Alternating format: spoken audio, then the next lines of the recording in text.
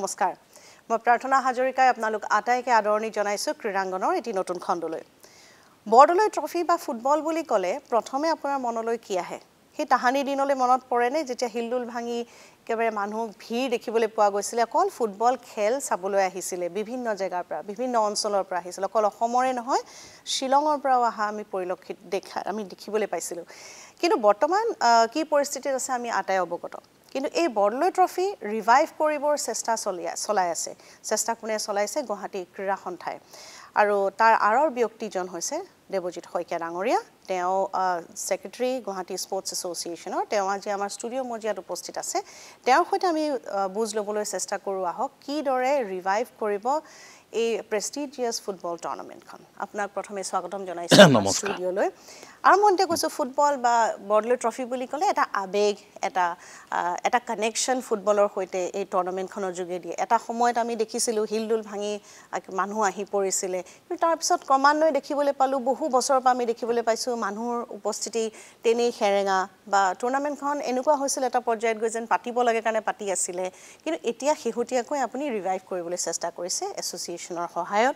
আৰু অসম চৰকাৰৰ সহায়ত কিদৰে আমি বৰদলৈ ট্ৰফি এটা ৰূপ দেখিবলৈ পাম আমাৰ দৰ্শকসকলক জনাওক ডেফিনেটলি আপুনি ঠিক কথা কৈছে অসমৰ ৰাজ্যৰ তথা নৰ্থ ইষ্টৰ ৰাজ্যৰ বৰদলৈ ট্ৰফিৰ লগত এটা খুব ইম'চনেল কানেকশ্যন আছে 1952 এই টুৰ্নামেণ্টখন আৰম্ভ হৈছিলে জাজেছ ফিল্ডত গুৱাহাটী টাউন ক্লাবৰ উদ্যোগত আৰু পিছত যেতিয়া গুৱাহাটী ক্ৰীড়া সন্থা এষ্টাব্লিছ হ'ল 1958ত চ' গুৱাহাটী টাউন ক্লাবে প্ৰথম 6 বছৰ পতাৰ পিছত 58ৰ পৰা গুৱাহাটীত স্পৰ্টছ এছ'চিয়েশ্যনে টুৰ্নামেণ্টখন পাতি আছিলে আৰু 1962ত যেতিয়া নেহেৰু ষ্টেডিয়ামখন পূৰ্ণাংগ ৰূপত বনোৱা হ'ল আৰ জি বৰুৱাৰ নেতৃত্বত তাৰ পিছৰ পৰা নেহেৰু ষ্টেডিয়ামত ৰেগুলাৰলি বৰদলৈ ট্ৰফি হৈ আছিলে আৰু আপুনি যদি গোটেই হিষ্ট্ৰীটো চাই তেতিয়াহ'লে দেখিব যে 50s late 50s বা 50s গোটেই সময় চোৱা 1952ৰ পৰা 60s 70s 80s and till early 90s Bordoloi trophy was a huge success গোটেই বছৰত অসমৰ মানুহে যেনেকৈ বিহুলে বাট চাই যেনেকৈ দুৰ্গা পূজালে বাট চাই থাকে বৰদলৈ ট্ৰফিৰ মাহটো কেতিয়া আৰম্ভ হ'ব সকলোৱে বাট চাই আছিলে আমি সৰু থাকোঁতে ষ্টুডেণ্ট থাকোঁতে আমি সকলোৱে চেষ্টা কৰোঁ কেনেকৈ গুৱাহাটী ডিষ্ট্ৰিক্ট টীমটোত খেলি পেলাই এখন বৰদলৈ ট্ৰফিৰ ছিজন টিকেট পাম আৰু যিসকলে নেখেলিছিলে এখন ছিজন টিকেট বা ফাইনেলৰ টিকেট এটাৰ কাৰণে যিটো মাৰপিট হৈছিল গোটেইখিনি আজি ধৰি লওক এতিয়া কোল প্লেৰ এটা ইভেণ্ট হৈছে বম্বেত যেনেকৈ কোল প্লেৰ টিকেট এটাৰ কাৰণে গোটেই ভাৰতৰ মানুহ বা পৃথিৱীৰ মানুহে খুব বেছি ডিমাণ্ড হৈ আছে ঠিক তেনেকৈ বৰদলৈ ট্ৰফি এটা তেনেকুৱা পৰিৱেশ আছিলে হয়তো আপুনিও জানে ময়ো জানো কিন্তু দেখিবলৈ পোৱা গ'ল যে আৰ্লি 90sৰ পৰা বৰদলৈ ট্ৰফিৰ যিটো পপুলাৰিটি আছিলে বা মানুহৰ যিটো এট্ৰেকশ্যন আছিলে সেইটো গ্ৰেজুৱেলি কমি আহিছে 90s আৰু 2010ৰ পৰা গুৱাহাটী ক্ৰীড়া সন্থাই বিভিন্ন চেষ্টা কৰিলে অৰিজিত সিঙকো মাতি নিলে বৰদলৈ ট্ৰফি ফাইনেল দিনাখন যেতিয়া মানুহ আহে আগতে ফুটবলৰ কাৰণে মানুহ আহিছিলে এতিয়া অৰিজিত সিঙক মাতি অনা পৰিস্থিতি হ'ল অৰ্থাৎ কি হ'ল ফুটবলৰ পপুলাৰিটিটো কম হ'ল বৰদলৈ ট্ৰফিৰ যিটো লিগেচি আছে লিগেচি ৱাজ এট ষ্টেক চ' সেইকাৰণে GSA বিভিন্ন চেষ্টা কৰিলে মাজতে দুই এটা বাহিৰৰ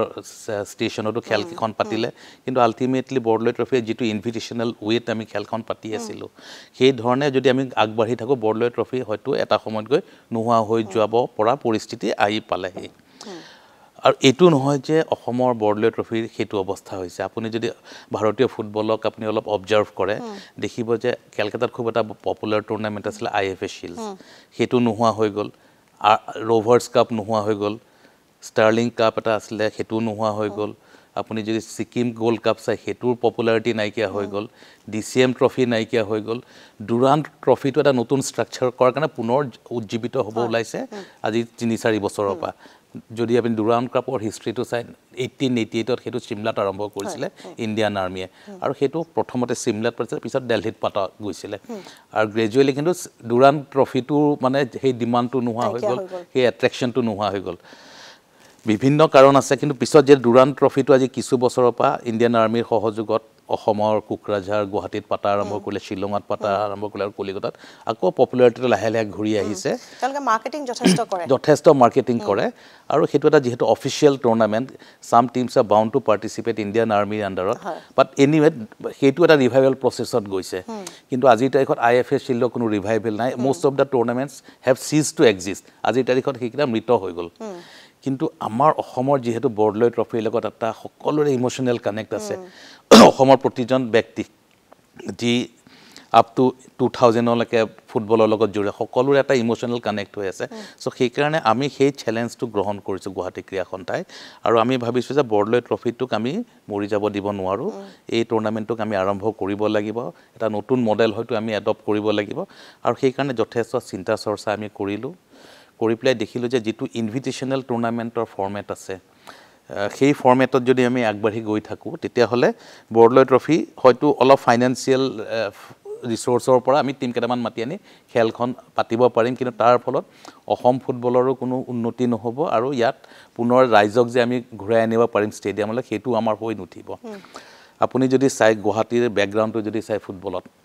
আজি ধৰলক 2014 পৰা গুৱাহাটীত ISL ৰ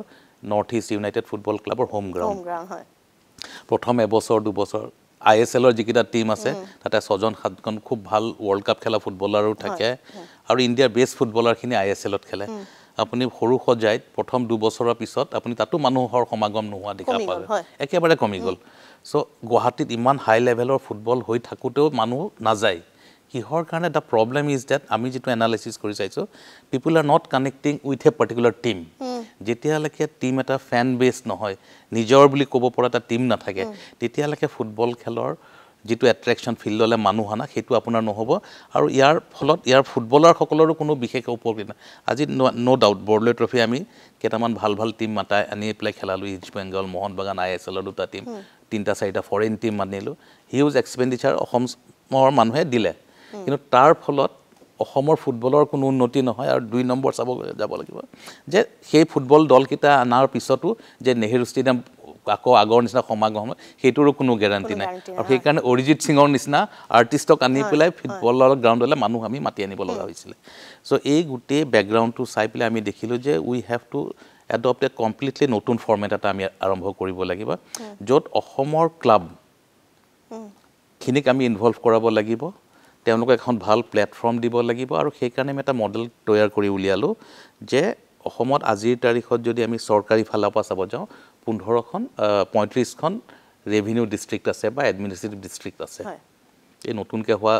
কো ডিস্ট্ৰিক্ট বা সাব ডিস্ট্ৰিক্ট আমি হেতু ধৰা নাই 35খন ডিস্ট্ৰিক্ট আছে প্ৰত্যেক ডিস্ট্ৰিক্টৰ এখন এটা স্পোৰ্টছ এছ'চিয়েশ্যন আছে সো আমি এই নতুন ফৰমেটত আমি এইটো চেষ্টা কৰিব খুজিছো যে আমাৰ অসমত কিমান ফুটবল ক্লাব আছে এই ক্লাবখিনিৰ মাজত আমি যদি এখন ভাল কম্পিটিশন কৰি দিও তেতিয়া হলে ক্লাবৰ মানুহখিনি ইনভলভ হৈ যাব ক্লাবৰ সাপোৰ্টাৰখিনি ইনভলভ হৈ যাব তাৰ উপৰি এটা huge number of football প্লেয়াৰ্সে opportunity পাব যদি ভাল প্ল্যাটফৰ্ম পায় কম্পিটিশন বাঢ়িব ইনভলভমেন্ট বাঢ়িব আৰু এজ এ হোল বৰদলৈ ট্ৰফিৰ নামত অসমৰ ফুটবলৰ এটা ষ্টেপ আগুৱাই যাব পাৰিব আৰু লগত এটো চাব লাগিব যে অসমৰ ফুটবলৰ মানদণ্ড কি পৰ্যায়ত আছে নো ডাউট যোৱা লাষ্ট সন্তোষ ট্ৰফিত অসমে কোৱাৰ্টাৰ ফাইনেল খেলিছে আফটাৰ এ লং টাইম আৰু ৰিসেন্টলি আকৌ সাব জুনিয়ৰ টু চেম্পিয়ন হল অসমৰ যদি আপুনি 80s 90s ৰ হিষ্ট্ৰি চাই সাব জুনিয়ৰ জুনিয়ৰ লেভেলত অসমে বহুত ফুটবলাৰ দিছে ভাৰতীয় দলত দুৰ্দান্ত প্ৰদৰ্শন আছে দুৰ্দান্ত 3 বছৰ কন্টিনিউয়াছলি চেম্পিয়ন হয় স্কুল গেমছত চেম্পিয়নশিপ বহুত বাৰ আৰ্ন কৰিছে জুনিয়ৰ লেভেলত বাট সিনিয়ৰত আমি বহুত পিছ পৰি আছো সো সেইকাৰণে বৰদলৈ ট্ৰফিৰ লগত যেহেতু গুৱাহাটী স্পোৰ্টছ এছ'চিয়েশ্যন জড়িত হৈ আছে এটা সকলোৰে দায়িত্ব আছে যে আমি ফুটবলৰ লগতে বৰদলৈ ট্ৰফিটো পুনৰ জীৱিত কৰি যাতে আগন্তুক সময়ত বৰদলৈ ট্ৰফিৰ যেটো পাস হিষ্ট্ৰি আছে যেটো আইকনিক ষ্টেটাস আছে সেই ষ্টেটাসটো যাতে বহাল থাকে তাৰ কাৰণে আমি এটা নতুন ষ্ট্ৰাকচাৰ তৈয়াৰ কৰিলো অসমৰ মাননীয় মুখ্যমন্ত্ৰীৰ ওচৰলৈ গলো আমি তেখেতে ষ্ট্ৰাকচাৰটো যথেষ্ট ভাল পালে তেওঁ ডিটেইলছত চাই পেলাই আমাক আগবাঢ়িবলৈ তেওঁ পৰামৰ্শ কৰিলে তেওঁ অসমৰ মাননীয় মুখ্যমন্ত্ৰী ডক্টৰ হিমন্ত বিশ্ব শৰ্মা আমাৰ Guwahati sports এছ'চিয়েশ্যনৰ chief adviser so তেওঁৰ এডভাইস মতে আমি ষ্ট্ৰাকচাৰটো অলপ ঠিকঠাক কৰি ললো আৰু যোৱাকালি আমি অসমত থকা 35খন জিলাৰ প্ৰতিনিধিসকলক নিমন্ত্ৰণ কৰি আনিছিলো তেওঁলোকৰ লগত ওপেনলি আমি ডিসকাশন কৰিলো কৰি পেলাই আমি এটা এসঅপি তৈয়াৰ কৰিছো আৰু আগন্তুক দিনত এখন আমি ৰিলিজ কৰি দিম বেসিক ফৰমেটটো মই যদি আপুনি মোক খুধে যে what is the basic format of the new Bordoloi trophy যেটো আমি নতুনত্ব কি হ'ব বা নতুন কি দেখিবলৈ পোৱা যাব আগতে কি হয় আমাৰ বৰদলৈ ট্ৰফিখন 15টা টিম বা 16টা টিমৰ মাজত আমি সীমাবদ্ধতা ৰাখো তাৰে হয়তো গুৱাহাটীৰ লিগৰ 3টা বা 4টা টিম থাকে অইল ইণ্ডিয়া আসাম পুলিচ অসমৰ পৰা থাকে কেতিয়াবা আমি আগতে কোল ইণ্ডিয়া বা নামৰূপ থাৰ্মেল এনেকুৱা দুটামান টিমক মাতিছিলো আৰু তাৰ উপৰি আমি কলিকতাৰ 3টা টিম গোৱাৰ 2টা টিম দিল্লীৰ এটা টিম পাঞ্জাবৰ BSF দল এনেকৈ মাতি পেলাই আমি 16টা টিমৰ মাজত বা 20টা টিমৰ মাজত আমি কৰিছিলো আৰু মাজে মাজে আমি বাংলাদেশৰ আবাহনী ক্ৰীড়া সন্থা তাৰপিছত আপোনাৰ এষ্টেগলাল বুলি ইৰাণৰ টীম আমি মাতি আনিছিলোঁ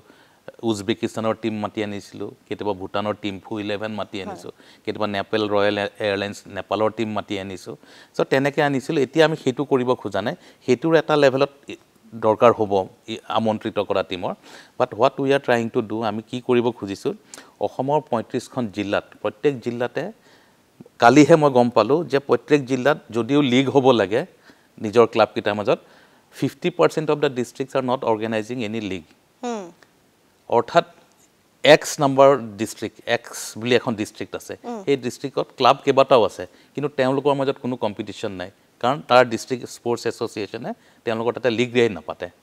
চ' সেই ক্লাবকেইটাই ক'ত খেলিব চ' ডিষ্ট্ৰিক্ট এছ'চিয়েশ্যনৰ মূল দায়িত্ব হৈছে যে কম্পিটিশ্যন পাতা কোচিং টোচিংবোৰ ছেকেণ্ডেৰী লেভেলত আহিব ক্লাবে কোচিং কৰি টীম এটা বনাব কিন্তু দে must gate A opportunity two show' there talent and তাহাঁতি কিমান লেভেলত খেলি আছে চ' সেই প্ৰত্যেকখন ডিষ্ট্ৰিক্টত আমি টপ 8 টিমছ আৰু কিছুমান ডিষ্ট্ৰিক্টত এনেকুৱা আছে যে এ বি চি ডি 4টা ডিভিজনলৈকে ফুটবল হয় চ' কেইখনমান ডিষ্ট্ৰিক্ট যথেষ্ট আগবঢ়া আৰু বাকী কেইখনমান ডিষ্ট্ৰিক্টৰ সেই লেভেলটো নাই হয়তো প্ৰিলিমিনেৰী ষ্টেজে তেওঁলোকে পোৱা নাই চ' গুৱাহাটী ক্ৰীড়া সন্থাই অসমৰ মাননীয় মুখ্যমন্ত্ৰীক আমি যিটো প্ৰপ'জেল দিলোঁ তাতে আমি এইটোকে দেখুৱালোঁ যে 35খন জিলাৰ টপ 8 টিমছ 35 ডিষ্ট্ৰিক্টছত যদি আমি চাওঁ 280টা টীম হয় ক্লাবৰ ক্লাব আছে এইটো নহয় যে 280টা ক্লাব নাই 280টা ক্লাবৰ মাজত আমি ডিষ্ট্ৰিক্ট লেভেলত ফাৰ্ষ্ট ৰাউণ্ড খেলখন পাতিম যিটো 20 জানুৱাৰীৰ পৰা 5 ফেব্ৰুৱাৰী 2025ত আমি ঠিক ঠাক কৰিছোঁ টেণ্টেটিভলি ডেটটো ফিক্স কৰিছোঁ সেই দিনাখন 20 জানুৱাৰীৰ দিনাখন 35খন জিলাত একেলগে বৰ্ডলৈ ট্ৰফি আৰম্ভ হ'ব amongst the top 8 teams of date particular district প্ৰায় 560খন খেল সেই 15 দিনত হ'ব আমাৰ তাৰ নেক্সট ষ্টেজত আমি কৰিম প্ৰত্যেকখন ডিষ্ট্ৰিক্টৰ চেম্পিয়ন টীমকেইটা লৈ পেলাই আমি অসমৰ 35খন জিলাক আমি 6টা ক্লাষ্টাৰত ভাগ কৰিছোঁ 6টা ক্লাষ্টাৰত ভাগ কৰি upper Assam northern Assam central Assam headquarter zone লোৱাৰ আছাম বৰাক ভেলী তেনেকৈ আমি 6টা লেভেলত আমি ডিষ্ট্ৰিক্টকেইখন ভাগ কৰি লৈ সেই ক্লাষ্টাৰত যি 6টা বা 7টা দল থাকিব ডিষ্ট্ৰিক্ট থাকিব তাৰ চেম্পিয়ন দলকেইটাৰ মাজত ছেকেণ্ড ৰাউণ্ডৰ ক্লাষ্টাৰ ৰাউণ্ড হ'ব সেইটো লীগ বেচিছত হ'ব ফাৰ্ষ্ট ৰাউণ্ডটো লীগ বেচিছ লীগ কাম নকআউট আৰু ছেকেণ্ড ৰাউণ্ডটো লীগ কাম নকআউট বেচিছত খেলা হ'ব য'ত 68 numbers of matches so' 560 plus 68 number of matches ফাৰ্ষ্টৰ যিটো ডিষ্ট্ৰিক্ট লেভেল তাতে হ'ব নেক্সট ক্লাষ্টাৰ ৰাউণ্ডত হ'ব প্ৰত্যেকটো ক্লাষ্টাৰৰ পৰা আমি টপ 2টা টীমক ফাইনেল ৰাউণ্ডলৈ লৈ আহিম সেই ফাইনেল ৰাউণ্ডখন প্ৰথম বছৰৰ কাৰণে মাননীয় মুখ্যমন্ত্ৰী এডভাইচ মতে যিহেতু জজেছ ফিল্ডত 1952ত বৰ্ডলৈ ট্ৰফি আৰম্ভ হৈছিলে চ' আমি 1 মাৰ্চৰ পৰা 15 মাৰ্চলৈ জজ ফিল্ডত অনুষ্ঠিত কৰিবলৈ থিৰাং কৰিছোঁ আজি জজ ফিল্ডত আপুনি দেখিব জজেছ ফিল্ডলৈ ঘূৰি আহিব আজি দেখত এটা গ্ৰীণ গেলাৰিজ আছে প্ৰায় 15-20 হাজাৰ মানুহ খেল চাব পৰা এটা পৰিস্থিতি আছে চ' জাজেছ field should be back with বৰ্ডলৈ trophy য'ত 1952ৰ পৰা 1962লৈ 10 বছৰ ৰেগুলাৰ বৰ্ডলৈ হৈছিলে তাতে আমি আকৌ বৰ্ডলৈ ট্ৰফিক পুনৰ নতুন ৰূপত আমি তাত আত্মপ্ৰকাশ কৰাব খুজিছোঁ চ' ফাইনেল ৰাউণ্ডত 12টা টীম আহিব 6টা ক্লাষ্টাৰৰ পৰা টপ 2টা team they will be playing with another 4 teams এতিয়া আনাডাৰ 4 টিমছ ক'ৰ হ'ব গুৱাহাটীত প্ৰিমিয়াৰ ক্লাব চেম্পিয়নশ্বিপ এটা হয় সেইটোত এমংষ্ট অল অফিচ আৰু টপ 2এটা লীগৰ টীমৰ ক্লাবৰ মাজত য'ত অসমৰ অইল ইণ্ডিয়া ONGC চব NRL RBI AG office FCI চব ভাল ভাল টীমে খেলে Guwahati premier লীগটো not এমংষ্ট the club এমংষ্ট the office institution teams আৰু 2টা গুৱাহাটী A ডিভিজনৰ চেম্পিয়ন টীমে এইটো খেলে সেই টুৰ্ণামেণ্টত চেম্পিয়নছ এণ্ড ৰানাৰ্ছ আপ য'ত NUFCও খেলে যিটো ISL খেলিছে ISL দলটো যোৱা বছৰৰ পৰা আমি গুৱাহাটী স্পৰ্টছ এছ'চিয়েশ্যনে আৰম্ভ কৰিছোঁ সেই টুৰ্ণামেণ্টটো টপ 2টা টীম চ' 12টা টীম ক্লাষ্টাৰৰ পৰা আহিলে 2টা টীম গুৱাহাটী প্ৰিমিয়াৰ লীগৰ পৰা আহিব আৰু 2টা টীম আমি আমন্ত্ৰণ কৰি ল'ম এতিয়া হয়তো সেইটো মোহন বাগানো আহিব পাৰে কেৰালা গোপালম 11টো আহিব পাৰে হয়তো আমি ফৰেন টিমো আনিব পাৰোঁ সেই 2টা টীম সেইটো চিন্তা চৰ্চা আমি শেষ মুহূৰ্তত কৰিম চ' date the tournament will get the maximum mileage number 1 and number 2 the competition অসমৰ ক্লাবকেইটাইও যাতে ভাল টিমৰ লগত খেলে এণ্ড টেষ্ট দিয়াৰ লেভেল সেইটো কাৰণে আমি বৰ্ডলৈ ট্ৰফিক 2টা পাৰ্পাজত কৰিছোঁ এটা হ'ল এই গোটেই ফৰ্মেটটোত টোটেল মেটচ হ'ব 610খন মেটচ টোটেল ক্লাব হ'ব 280টা ডিষ্ট্ৰিক্টৰ 2টা টীম এই আপোনাৰ GPLৰ 2টা টীম আৰু 2টা টীম আমি আমন্ত্ৰণ কৰি আনিম চ' 284 ক্লাবছে খেলিব য'ত আগতে 16টা ক্লাবে খেলিছিলে এতিয়া আমাৰ 280টা ক্লাবে খেলিব আৰু যদি আমি প্ৰত্যেকটো ক্লাবত চাওঁ আপোনাৰ আজিৰ তাৰিখত যদি ফুটবলৰ আপুনি এটা টিম গঠন কৰিব লাগে maximum number of প্লেয়াৰ্স U can tech in the team is 30 world কাপে হক বা এনি টিমত 30টা প্লেয়াৰ আমি এইটো 18টাকে যদি ধৰি লওঁ তেতিয়া হলো 5600 প্লেয়াৰ্সে খেলিব যদি 18টা আৰু 12টা আমি খালিয়ে ৰাখিছো আৰু যদি পুৰা খেলে তেতিয়া হলে 8500 প্লেয়াৰে একে সময়তে খেলিব সো কিমানখিনি বেনিফিশিয়াল হ'ব আমাৰ থলুৱা খেলুৱৈসকলৰ আৰু আমি প্ৰত্যেকটো লেভেলত ডিস্ট্ৰিক্টৰ চেম্পিয়নকো প্ৰাইজ মানি থাকিব ক্লাষ্টাৰৰ দুটা টিমৰ প্ৰাইজ মানি থাকিব আৰু ফাইনেল ৰাউণ্ডৰ টপ 4 টিমছে প্ৰাইজ মানিব champion runners up and 2 সেমিফাইনেলিষ্ট so it will B a huge incentive for the ফুটবলাৰ্ছ as well as the club owners prize money কথা আপোনালোকে কিবা চিন্তা চৰ্চা কৰিছে নেকি কিমান prize money it will be handsome amount আজি মই এনাউন্স কৰি দিব খোজা নাই গুটে বস্তুটো এটা স্টেজত আহিছে বাট will announce it at the এপ্ৰোপ্ৰিয়েট point of time but the substantial amount will be there for prize money ene horu eta ene namot prize money hisabe nidu jeta prize money tu pai club to nijor dol to gothon korat olop subidha pai olop hokka encouragement pai club buli bahut bar apni koise club culture footballot ba bahirot soccer buli koy club culture to kiman proyojon অসমত কাৰণ যেহেতু মৃত অৱস্থাত আছে এতিয়া আজি তাৰিখত আপুনি অসমত ক্লাব বুলি কলে কোনটো ক্লাব আছে যেটো ক্লাবৰ ফ্যান বেস আছে ৰেগুলাৰ প্লেয়াৰ আছে আজি তাৰিখত মই ক্ৰিকেটৰ মানুহ আপুনি জানে মই ক্ৰিকেটৰ লগত জড়িত আই নো মই জানো বুলি নক ক্ৰিকেটৰ লগতে মোৰ আৰম্ভণিও হৈছে আৰু মই ক্ৰিকেটৰ এডমিনিষ্ট্ৰেশ্যনত জড়িত হৈছো মই জিএসএ যোৱা বছৰ জয়েন কৰিছো আৰু হুমায়ে সবৰ এটা কনফিউজন আছিল যে ক্ৰিকেটৰ মানুহ এজন জিএসএত আহিছে আমাৰ ফুটবল শেষ হৈ যাব কেনেকৈ ৰিভাইভ হ'ব নহয় ক্ৰিকেট মৰি যাব বুলি তেওঁলোকে বহুতে সন্দেহ প্ৰকাশ কৰিছিল যে এটা ক্ৰিকেটৰ মানুহ আই দপদপনিটো কৰিব এটা আৰু ইয়াতে ক্ৰিকেটটো বন্ধ হৈ যাব কিন্তু মই হুমায়ে মোৰ লগত যেটো পৰেশ দাস ডাঙৰীয়াৰ নেতৃত্বত আমাৰ জিএসএ গঠন হ'ল আৰু আমি গুটে পুৰণা মানুহখিনিকে লৈ পেলাই আমি জিএসএ খনৰ নতুন কনস্টিটিউশনখন আনি ললো আৰু ফলত আমি কাম কৰা এটা নতুন সুবিধা পালো আমি হুমায়ে ক্ৰিকেটৰ নো ডাউট ভোটিং ৰাইটস আগতে ক্ৰিকেট ক্লাব কিটাৰ ভোটিং ৰাইটস আমি সেই ক্লাব কিটাক ভোটিং ৰাইটস দিয়াই দিছো এটো ডেফিনেটলি ক্ৰিকেটৰ কাৰণে হেতু আমি কৰিছো আগতে 23টা ক্লাবৰ মাজত এটা ভোট আছিল আৰু ফুটবল ক্লাব কিটাৰ প্ৰত্যেক ফুটবল ক্লাবত এ ডিভিজন যদি খেলে দুটা ভোট সুপাৰ ডিভিজন খেলে তিনটা vote so there was A imbalance in the overall policy making of GSA আমি হুমাই পেলে হেতু কলো যে ক্ৰিকেট ক্লাবৰো এটা ভোট হক ফুটবল ক্লাবৰো এটা ভোট হক হকি ক্লাবটোৰ এটা ভোট হক সো আমি এটা প্যাৰিটি আনি দিলো হেতু হল হেতু মই জাস্ট হেতু অৰ্গানাইজিং পাৰ্টৰ পৰা কৈছো বাট what we have done in GSA ৰো যদি আপুনি হিষ্ট্ৰি চাই বৰ্ডলৈ ট্ৰফিত আমি খুব ভালকে বহুত বছৰৰ পৰা পাতি আছো আমি ক্ৰিকেটৰো দুই এটা সৰু সৰু টুৰ্নামেন্ট পাতিছো বাট আমি গ্ৰাসৰুট ডেভেলপমেন্টত জিএসএ একো কৰা নাছিলে আপুনি যদি চাই আৰু অফিস টিম কিটা আৰু ক্লাব কিটাক একেলগে খেলাই গুৱাহাটী সুপাৰ ডিভিজন পাতি আছিল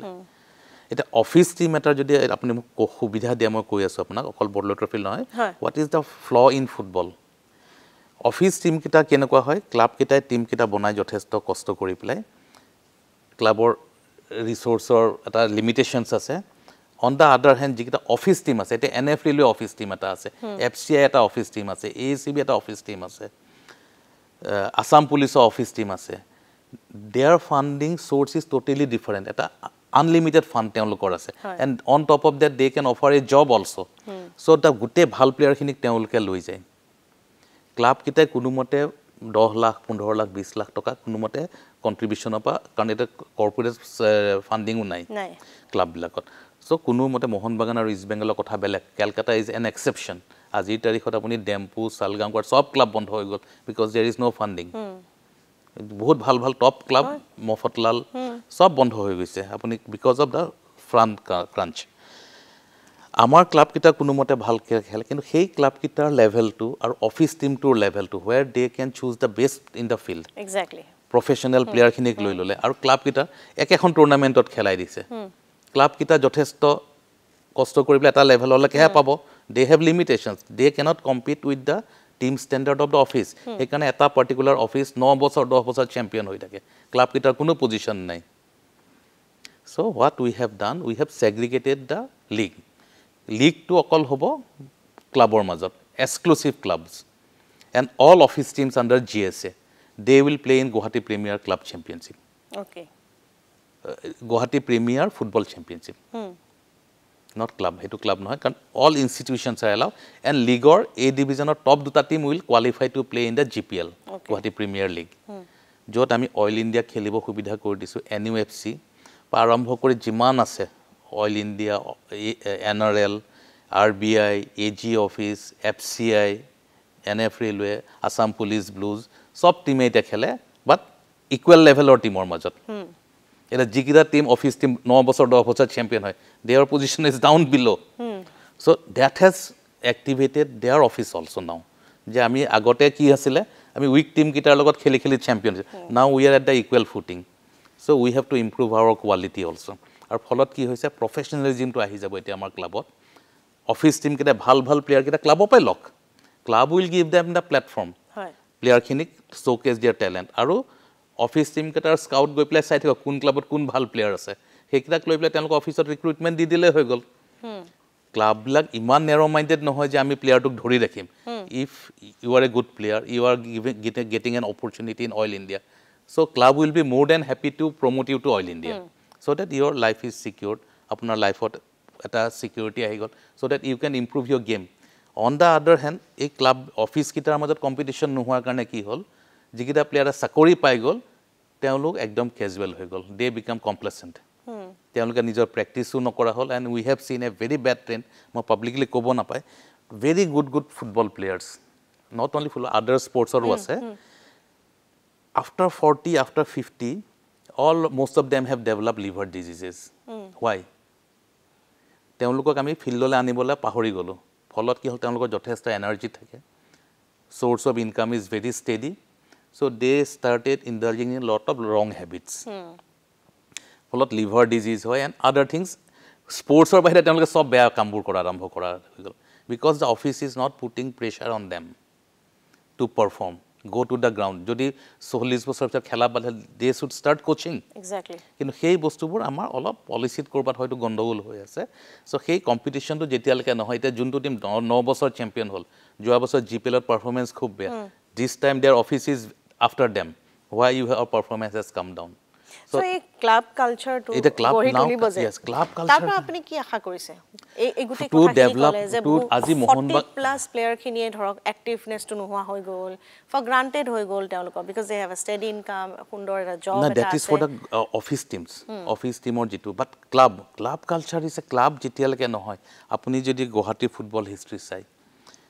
এটা খুব ডাঙৰ কম্পিটিশন আছিল between Maharana and town club if you know the legacy আজিৰ তাৰিখত টাউন ক্লাব আৰু মহাৰাণা হে কম্পিটিশনটো আছে নেকি নাই আজিৰ তাৰিখত ৰাজবাৰী ক্লাব আৰু ডাইনামো ক্লাবৰ কম্পিটিশনটো আছে নেকি নাই ৰাইজিং ক্লাবটো কোৰ ছাত্ৰীবাৰী কিহৰ কাৰণে নাইকিয়া হৈছে যে ৰাইজিং ক্লাবত আজি ছাত্ৰীবাৰী লৰাখিনিক খেলিব সুবিধা নিদিয়ে ডাইনামোয়ে উলুবাৰী লৰাখিনিক খেলিব সুবিধা নিদিয়ে ৰাজবাৰীয়ে মণিপুৰী বস্তিক লৰাখিনিক সুবিধা নিদিয়ে টাউন ক্লাবে উজান বজাৰৰ প্লেয়াৰখিনি বা আমাৰ গুটে বাৰৱাৰী এৰিয়াৰ প্লেয়াৰখিনি খেলিব সুবিধা নাই মহাৰাণাই পানবজাৰ এৰিয়াৰ প্লেয়াৰখিনি সুবিধা নিয়ে প্ৰত্যেককে ভাবে যে মই মণিপুৰৰ পৰা প্লেয়াৰ লৈ আহো মই কলিকতাৰ পৰা প্লেয়াৰ লৈ আহো মই আইজলৰ পৰা প্লেয়াৰ লৈ আহো মই নাগালেণ্ডৰ পৰা প্লেয়াৰ লৈ আহো মই আপাৰ আসামৰ পৰা লৈ আহো মই বড়োলেণ্ডৰ পৰা নিজৰ এৰিয়াৰ প্লেয়াৰখিনি কোনো গ্ৰুম নকৰে অবহেলিত সেই প্লেয়াৰখিনিয়ে খেলাৰ সুবিধা নাপায় কোনো ক্লাবত ফলত তেওঁলোকে এনে মাজে মাজে গৰম বন্ধৰ দিনাখন খেলি আহিলে ইন্ডিপেন্ডেন্স ডে দিনাখন অলপ ফুটবল খেলিলে তেনেকে ক্যাজুয়ালি ফুটবলৰ লগত জড়িত হৈ থাকিলে ইয়াৰ ফলত কি হৈছে ক্লাবৰ সাপোৰ্ট বেসটো নোহাই গল যেটা উজান বজাৰৰ প্লেয়াৰখিনি টাউন ক্লাবত খেলিব উজান বজাৰৰ মানুহখিনি আহিব খেল চাবলে এটা মাৰপিটৰ পৰিবেশ হ'ব এটা কম্পিটিশন হ'ব এটা ফেষ্টিভেল হ'ব মাৰপিটো হক বাট দ্যাট থিং ইজ মিসিং আজি কোনো ক্লাবৰ ফ্যান বেস নাই কিন্তু ফুটবল গ্ৰো কৰিবলৈ ক্লাব ডেভেলপ হ'বই লাগিব ক্লাব কালচাৰ আহিবই লাগিব মানুহ এটা সেন্টিমেন্ট থাকিব লাগিব associated connection they should have the sense of belongingness আজি ইস্ট বেঙ্গলৰ মোহন বাগানৰ সাপোৰ্ট বেস ওয়াইফ যদি মোহন বাগানৰ সাপোৰ্ট ইস্ট বেঙ্গলৰ যদি সাপোৰ্টাৰ হাজবেন্ড গিৰেক ঘনেকৰ মাজত কাজিয়া হৈ যায় ঘৰত হয় হেতু সেই কালচাৰটো আজিলৈকে আছে সেইকাৰণে আপুনি কেলকাতাৰ ষ্টেডিয়াম গিলাত দেখিব এই টপ 3 যেতিয়া খেলে ওয়ান গুড সাইন যে মোহামেডান স্পোর্টিং বা কোৱালিফাই কৰি গল আই লিগল সো আজিৰ তাৰিখতো কেলকাতাত সেই ক্লাবৰ ফ্যান বেসটো আছে হয় they are connecting with that club সেই ক্লাবখিনিৰ লগত কানেক্ট হোৱাৰ কাৰণে তাহাতৰ খেল কিখনত দৰ্শক হয় কোনো বাহিৰা মানুহ মাতিব দৰকাৰ নাই নিজৰ মাজতে খোৱা কামুৰা লাগি থাকে অৰিজিত সিংকো নিব লগা নাই অৰিজিত সিংকো আনিব নালাগে কোনো ধৰণৰ এটা কাৰ্নিভেল ক্ৰিয়েট কৰিব দৰকাৰ নাই তাতে মানুহখিনি মানে অটোমেটিক্যালি সো যেতিয়ালৈকে টাউন ক্লাবৰ মহাৰাণাই মুজৰ ফেন বেছখিনি আকৌ আনিব নোৱাৰিব তেতিয়ালৈকে নহ'ব আৰু সেই কাৰণে এই কম্পিটিশ্যন যেটো বৰদলৈ ট্ৰফি পাতিছো এতিয়া কি হ'ব যিবিলাক ডিস্ট্ৰিক্টত 40টা 45টা ক্লাব আছে 60টা লৈকে ক্লাব আছে কালি কথা পাতি গম পালো টপ 8 কাৰ হ'ব সো তাহাঁতৰ লোকেল পাৰা কাজিয়া আৰম্ভ হ'ব দুদিন পিছত মই কাজিয়াটো বেয়া চেন্সত কোৱা নাই যিটো প্ৰয়োজন সেই কাজিয়াটো মই কম্পিটিশ্যনটো কথা কৈছো যদি আজি গুৱাহাটীৰ টপ 8টা ল'ব লাগে গুৱাহাটীত আমাৰ 40টা ক্লাব আছে সো এই টপ 8টা কোন যাব ঠিক তেনেকে ডিব্ৰুগড়তো হে একটা কম্পিটিশ্যন শিৱসাগৰতো একটা কম্পিটিশ্যন হ'ব এতিয়া দৰঙত একটা কম্পিটিশ্যন হ'ব সো এই ক্লাববিলাকৰ মাজত যেতিয়া কম্পিটিশ্যনটো আৰম্ভ হ'ব and when they will see that their team is going for the cluster round এটা বেলেগ status they will get prize money এটা গৰ্বিত হ'ব they will have a sense of pride Bordoloi final ৰাউণ্ডতো আহিব কাৰণ বৰদলৈ ট্ৰফিতে অসমৰ নাম নোহোৱা ক্লাববিলাক আহিব এতিয়া হয় শেষত আমি সামৰিব লাগিব সময়ৰ অভাৱ এতিয়া এইখিনি সময়ত শেষত আপুনি কি ক'ব বিচাৰিব আমাৰ দৰ্শকসকলক যি সকলে ফুটবল ভাল পায় বিশেষকৈ বৰদলৈ ট্ৰফিৰ সৈতে যাৰ এটা কানেকশ্যন আছে মই ভাবো যে কানেকশ্যনটো নোহোৱা হৈ গৈছিলে এই কানেকশ্যনটো পুনৰ ঘূৰি আহিব মই আশা কৰিম যে বৰদলৈ ট্ৰফিৰ লগত পুৰণা যিটো কমেন্ট্ৰি টিম আছে সেই কমেন্ট্ৰি টিমৰ লগতো মই কালি কথা পতা আৰম্ভ কৰিছো যাতে সেই ফিলটো আহে বৰদলৈ ট্ৰফি জজ ফিল্ডতে হওক নেহেৰু ষ্টেডিয়ামতে হওক বা অসমৰ যিকোনো প্ৰান্ততে হওক ৰেডিঅ' কমেন্ট্ৰিৰ লগত আমাৰ যিটো কানেকশ্যন আছিল কমেন্ট্ৰি শুনাৰ লগে লগে আমাৰ লাগে যে আমি খেলখন চাই আছো সেই বস্তুবোৰ নোহোৱা হৈ গৈছে this has a very good legacy এই হিষ্টৰিকেল মোমেন্টছবোৰ আমি ঘূৰাই আনিম but at the same time with modern footballing techniques আৰু এটা প্ৰফেশনেল এটিটিউড এতিয়া আৰু সেই আগৰ নিচিনাকৈ আমি চলি থাকিলে নহ'ব ক্লাব উইল হেভ টু গ্ৰ' আজি শ্বিলঙত ইমান ডেভেলপ হৈছে because there is a competition among the club আৰহিমা কক লাজং কক গোটেইকেইটা ক্লাবৰ মাজত মণিপুৰতো তেনেকুৱা ক্লাবৰ খুব কম্পিটিশ্যন আৰু as a whole the state football is developing আজি অসম বহুত আমি পিছ পৰি গৈছো বাট উইল কাম আপ আৰু মই ভাবো যে এই টুৰ্নামেণ্টটো যদি এই টুৰ্নামেণ্টখনৰ যোগেদি এই টুৰ্নামেণ্টত অসমত এটা নতুন ফুটবল মুভমেণ্ট হ'বলৈ গৈ আছে আৰু মই অসমৰ মাননীয় মুখ্যমন্ত্ৰী তথা অসমৰ চৰকাৰক ধন্যবাদ জনাইছো তেওঁলোকে যিটো আমাক আগ্ৰহ দেখাই পেলাই ছাপোৰ্ট কৰিম বুলি আশ্বাস দিছে সেইটো হ'লে মই ভাবো যে অসম ফুটবলৰ এটা খুব উজ্জ্বল ভৱিষ্যত থাকিব এইখিনিতে সামৰিব লাগিব আৰু আপোনাৰ পৰা ধন্যবাদ বেষ্ট উইশেছ থাকিলে সমগ্ৰ দলটোক লৈ আপোনালোকৰ আপোনাৰ টিমটোক লৈ কাৰণ এটা নতুন উদ্যমেৰে আৰম্ভ কৰিব চেষ্টা কৰিছে আৰু আশা কৰিছো এটা পজিটিভ আমি এনভাইৰনমেন্ট দেখিবলৈ পাম আৰু এটা প্ৰফেশনেল এটিটিউড দেখিবলৈ পাম তাকে লৈ আমি চেষ্টা কৰি যাম অসমৰ ৰাইজ অসমৰ খেলুৱৈ অসমৰ ক্ৰীড়া সংগঠকসকলৰ তথা অসম চৰকাৰৰ আমি সহযোগিতা আহ্বান কৰিছো আৰু মই ভাবো যে আমি যিখিনি কৰিব লগা থাকে সেইখিনি যাতে আমাৰ ফালৰ পৰা কোনো ত্ৰুটি নহয় ইয়াকে আশা কৰি মই ধন্যবাদ জনাইছো সকলোলৈ আৰু ইয়াৰ লগে লগে মই প্ৰাৰ্থনা এতিয়া ক্ৰীড়াংগনৰ আজি এই খণ্ডটিৰ পৰা বিদায় লৈছো পুনৰবাৰ আপোনালোকৰ ওচৰত আহি উপস্থিত হ'ম এটা নতুন এপিছড লৈ নমস্কাৰ